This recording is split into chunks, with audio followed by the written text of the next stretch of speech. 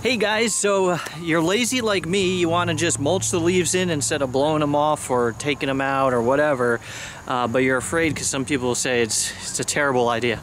Well, it's because a lot of people make a mistake of starting way too late. So if you want to do this method, you want to start now once you start seeing leaves. The first reason is because they're there. I mean, there's a lot of people that'll look out and say, okay, the grass, I mean, I don't have to mow right now. It's not too long. I could leave them all there. So yeah, you could just let them pile up, and you know, I got the Honda. It can handle mulching, you know, 6 inches of leaves, and you can mulch that down into, you know, confetti-sized particles, and that's fine and great.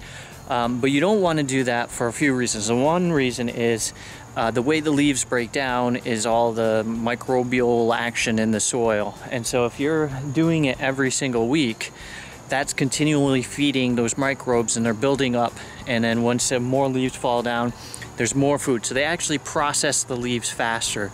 And so if you do this weekly, you'll start to notice, hey, I don't even see any of the little pieces the next week. It's because it's starting to break it down. If you wait until the end of the season, you're essentially doing like 4 weeks of leaves all at once. And what ends up happening is you can smother the grass, or if you do it way too late and you know a cold snap hits, then you've got all these chunks of leaves that are in the grass that aren't going to break down, and then in the springtime you're like, my grass is so thin, it's all smothered. And so you don't want to wait. You want to start just basically, what I do is weekly, no matter what, whether the grass is growing or not, if there are leaves, I mulch mow. And then if it starts to get like the really big piles, you know, once the trees are basically bare and all the leaves fall, then you want to be making sure that you break them down into like pinky size pieces. So you might have to go over it twice, or you might want to do it twice a week. But the key is you want to keep up with it so it doesn't look like a huge mess. And another thing, you also you don't want to mow too short. You also don't want to mow too high. I like, you know, around 2.5, 3 inch mark by the time I'm at the end of the season, because that gives enough blades of grass the length it needs to keep the sunlight going and all that, and also gives room for the broken leaves to mulch in, and it just seems to work better that way. But you don't want to wait till the end of the season, just do a huge pile. So I also recommend, now I'm not going to do it today because there's really not much, but like around the edges, you know, where you get all the kids' toys that are collecting the leaves, every other week maybe, blow them onto the lawn and mulch them. Don't wait till the leaves have all fallen down and then blow them on and mulch them, because then that's too much at once. And this is how you can mulch it and be a lot better for your lawn and have a better success rate. So if this is all scaring you, don't worry about it. It's not that difficult. You just gotta remember, I just like to say mulch mow weekly, and you should be good to go. It's the times when people leave them and they stop mowing because they think, oh, well, now there's leaves, I don't want to blow off the leaves, I don't want to bag the leaves, so I'm gonna wait until the end of the season and mulch them in. That's not good for your lawn. So there you go. Let's get the mower out.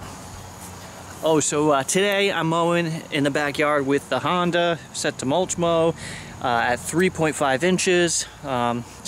Simple reason is the front's at 3.5, the back I'm just gonna do a 3.5 because, you know, I don't want to keep switching every time and have to think which ones are what. The side yard, I'm trying to lower it so I can still use the Swardman because I miss the real action, but with the leaves, I gotta mulch them in, so let's get it out.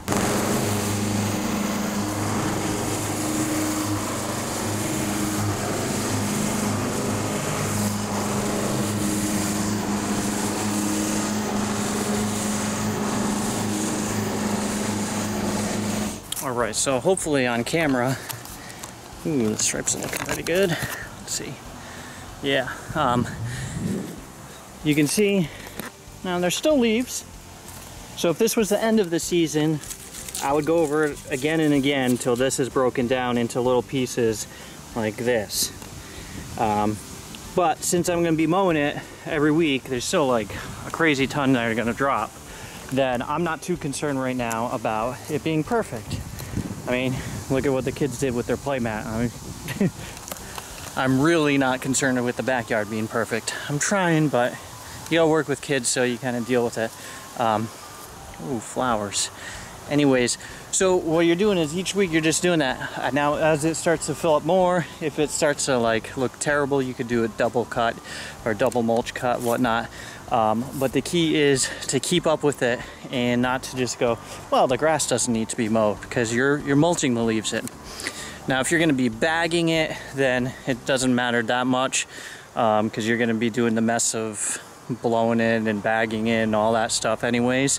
But don't skip that step in the fall, because if you wait till springtime, all those leaves will mat down on the grass and it will kill a lot of grass. You don't want that. So, and a little ADHD moment. Check out the bees. You know, when people tell me I'm killing the clover and the bees don't have food, well, where's the clover now? Where's the, you know, I got some patches of clover. There's no flowers left, but we got plenty of flowers for these bees to be chewing on, and I don't have to step on them and get stung. And then this guy, my wife will probably be embarrassed that I'm showing this off, but they still got nice blooms. We've had a rough year with a lot of stuff going on, so they're not properly, like they're bending over, snapping and stuff, but we still got some nice flowers in here, and the bees are still enjoying them. So you can be nice to the bees without having to step on bees in your yard. So I personally like to get rid of the clover, and she's got enough flowers to keep them busy. And those blueberry bushes, the bees love those after when we stop picking them. Basically, they like to go in and get the juices from the blueberries, and it's pretty neat. Oh, and check out this rose. Yeah, there's no lawn stuff, but you know, some people like to see the flowers. Look at this. Oh yeah, see the clover? I gotta kill that. Ignore the clover. What? Pretty cool. So the idea here is to have the rose bush climb over here, and then we're gonna keep training it to go around. What's nice is I can still open and close it, and so it eventually will be rose flowers across that. But you know, and then those are all raspberry bushes, well, except for the roses there and there, but those are all raspberry bushes. Alright, I appreciate you guys watching my videos. If you liked it, please give it a thumbs up, subscribe, comment, all that fun stuff. It's what makes this really enjoyable and fun, making all these videos. And be sure to check out the ones below. Have a great day. Bye.